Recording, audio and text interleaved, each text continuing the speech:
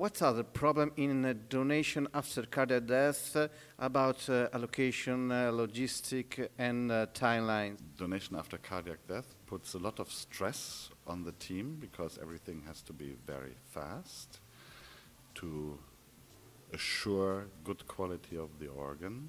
Another major problem is that from the reported potential donors, only a small percentage is being realized as a real donor.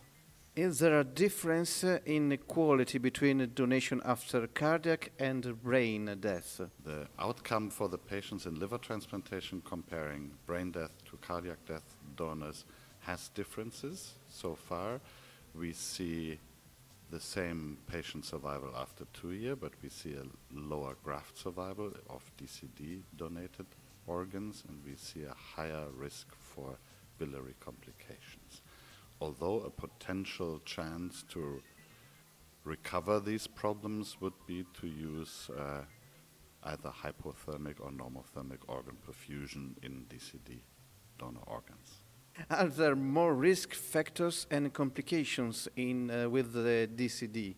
The risk factors are a bit different to risk factors in DBD donors, but some of them are similar. It is age, so we should not go beyond 60 or 65% of age in DCD donors. The others are obviously steatosis of the organ and the ischemic time and the weight of the donor more than 100 kilos. Does DCD require more resources? DCD donation requires more economic resources, as we learned from the previous answers or questions.